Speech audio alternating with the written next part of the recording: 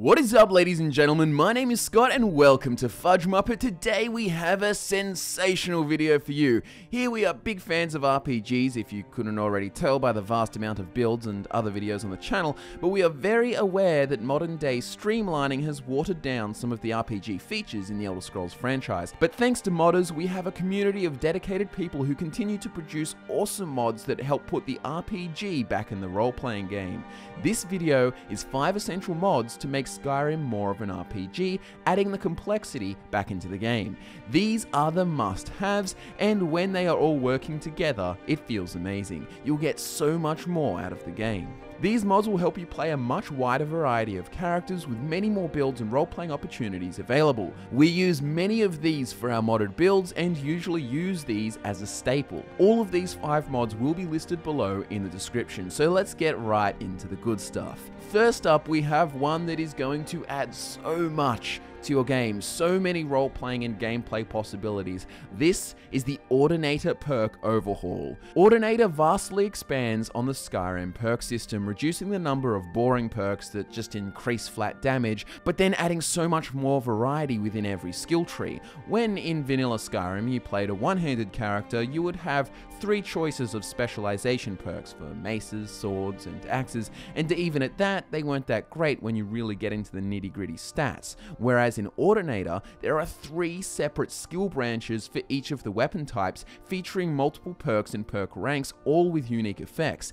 There is also a branch for dual wielding, a general branch for one-handed fighting, and then they even added a dagger perk branch, with perks that involve you doing sequences of power attacks which cause paralysis. With Ordinator, it is possible to have a character to essentially just focus on one-handed as a dagger and mace dual wielding character with plenty of options to choose. The cool thing is that I've only talked about one-handed. The same treatment has been given to every other skill in the overhaul. Magic is especially good with the overhaul. The Alteration tree has some crazy perks like Aurification, allowing you to turn a paralyzed foe into a pile of gold, or Dimension Door, allowing you to teleport to a marked location, or then there is Vancian Magic, which vastly changes your playstyle and approach to magic. Definitely check out our Vancian Mage build if you want to see this perk in full effect. In the Illusion tree, there are brand new ones like Dream Thief, where you can sneak up on sleeping enemies and steal their dreams for a 50% illusion magic effectiveness bonus, or then Dream Geas, which allows you to take that sleeping victim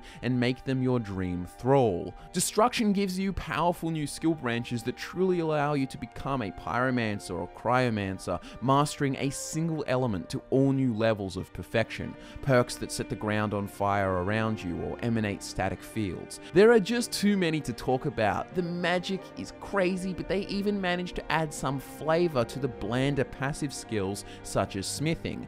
Have you ever wanted to play a character that is an engineer? Well, now you could take someone like our Mechanist build and add in the Dwemer Autocannon perk, granting you a power that allows you to deploy a Dwemer Autocannon that fires in the direction your crosshair is pointing, and on top of that, there are more perks in the tree allowing you to get dual cannons. Want a trained rabbit to retrieve stolen goods for you? Well, with the Pickpocket tree now, you can do that. Lockpicking now allows you to use bear traps, sneaking allows for tripwires, all kinds of nifty variety has been added. But my one and all-time favorite thing about this mod is what it does to the previously very bland speech tree. It adds a branch all about dragon shouts, allowing you to feel like a true dragonborn. With the perk Ends the Universe Listens, shouting restores points of health, magicka, and stamina equal to your shout cooldown in seconds. You also gain experience when shouting based on your shout cooldown, which means you can use shouts to level up speech, and on top of that, you have force redoubled, which at 2 ranks gives you a 50% chance to reduce a cooldown of your shout to 3 seconds.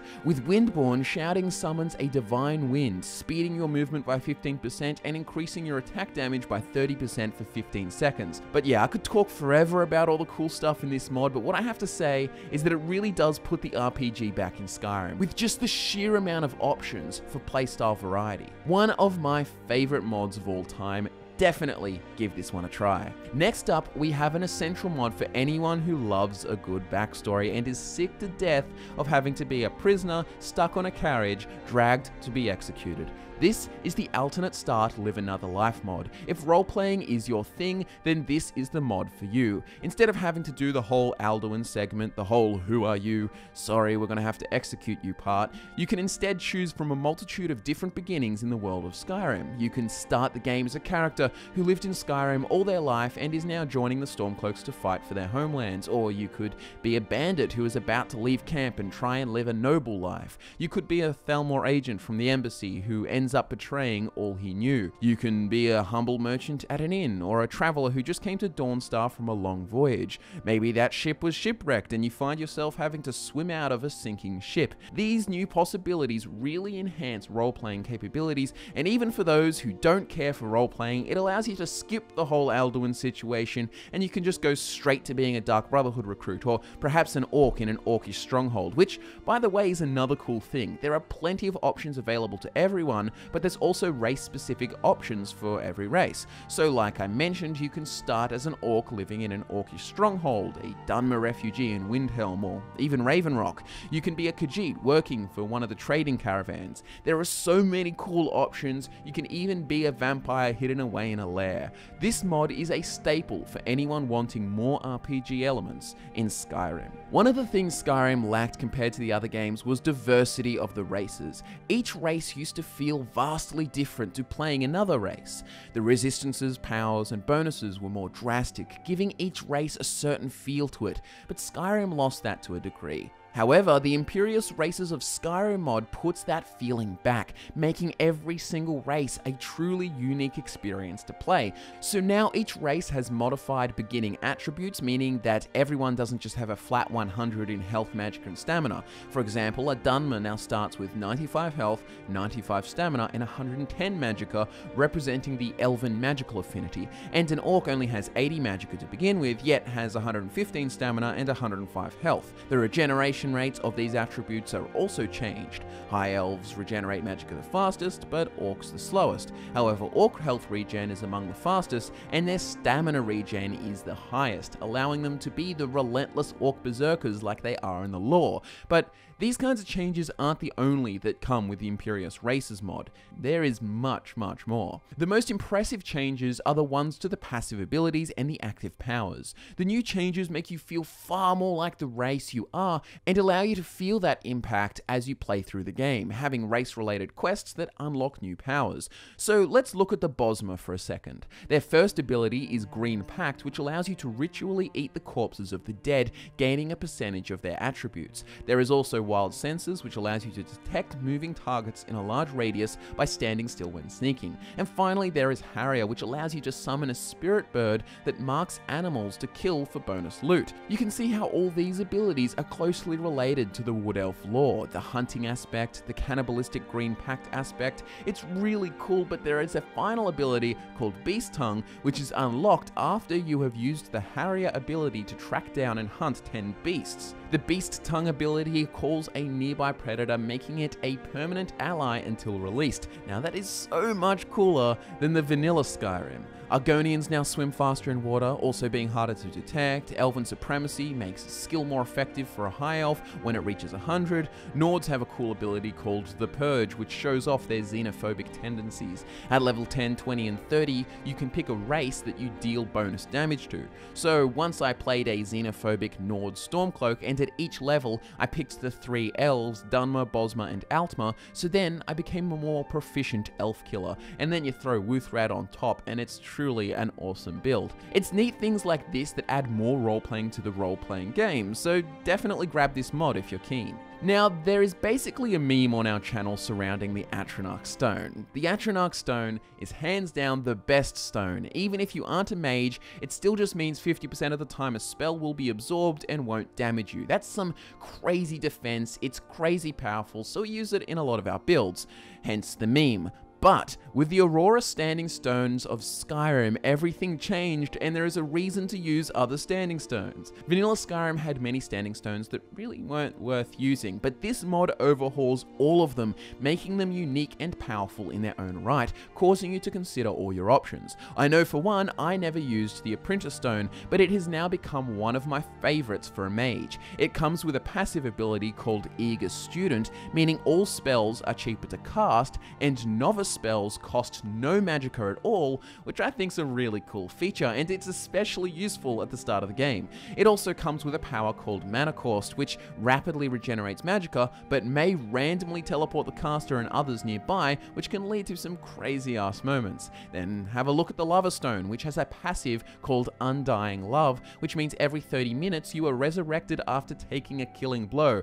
Or look at its power called Lover's Kiss, allowing you to choose a target which you can summon to your side in battle at any time. Want to feel like a powerful assassin with the quickest blade? Well, the Shadow Stone gives you that feeling with its two benefits. You have the passive Blur, which increases your movement speed in combat, and the power Shadow Step, which allows you to instantly teleport behind a target a short distance away. As if that isn't the perfect standing stone for a Shadow Scale Argonian assassin. So long story short, if you want another element of role-playing and gameplay opportunities added, then absolutely get this mod. Now, in a fantasy RPG, magic is one of the coolest things. You can swing a sword in real life, steal something, shoot a bow, but you can't summon a Daedra or shoot enormous fireballs. Now, if you were to compare the magic of older Elder Scrolls games to Skyrim, the others win hands down in terms of variety and types of spells. Well, this sweet little mod called Apocalypse Magic endeavors to return many of the old spells, as well as adding in a whole bunch more, making for a really awesome spell catalog. This mod adds a total of 155 spells, 31 per school of magic, plus scrolls and staves. Oh, and when you combine this with the magic perks from the Ordinator overhaul, by God, are you in for one awesome role-playing experience. There are some nice and simple ones like Long Stride, which is a novice alteration spell, increasing your movement speed, allowing you to get over those long stretches of land faster. Actually, how about I just list a whole bunch, and you should be able to gather what they do, but if not, even more reason to try out the mod. You have Raise Wall, Reynos' Fins, Wither, Tharn's Prison, Fabricate Object, Entomb, Detonate Lock, Conjure Dremora Curl, Conjure Lich, Conjure Zavali Sorcerer, Ice Shiv, Electrosphere, Shock Nova, Scorching Hands, Fingers of the Mountain, which is a nice little Oblivion reference, Ghost Walk, Evil Twin, Mind Control, Shroud Walk, Slay Living, Nature's Balance, Blood Boil, and many more. There are just so many types of spells that really help fill out the applications of magic in the game. With both the Ordinator perk overhaul and the Apocalypse Magic mod, you can play some of the most creative playstyles to date. That, ladies and gentlemen, is the 5th essential mod on this list. So, as a little summary and refresher, the 5 essential mods to put the RPG back in Skyrim are the Ordinator perk overhaul for all those sweet new perks and skill tree applications, the Imperious Races of Skyrim for the awesome race abilities and fun role-playing, the Alternate Start mod for some fresh beginnings and fun backstories, the Aurora Standing Stones of Skyrim mod to make all the standing stones far more useful and unique, giving your character some extra oomph, and finally, the Apocalypse Magic mod, which is essentially a huge booster pack for all the magic in Skyrim, giving you hundreds of new gameplay opportunities. There it is, ladies and gentlemen, the 5 essential mods to make Skyrim more of an RPG. We really hope you enjoyed this video, and perhaps we will do more like this, recommending mods for certain kinds of gameplay or desires. Let us know what you would like to see in the comments below. All of the mods mentioned have links featured in the description, along with links to our Twitch channel, Patreon, and social media links like Twitter, which, by the way, is the best place to reach us. Thanks so much for watching, guys. We really appreciate your support of the channel, and just have an awesome day playing Skyrim. I'm Scott from FudgeMuppet, and I will be back again to nerd out with you again next time.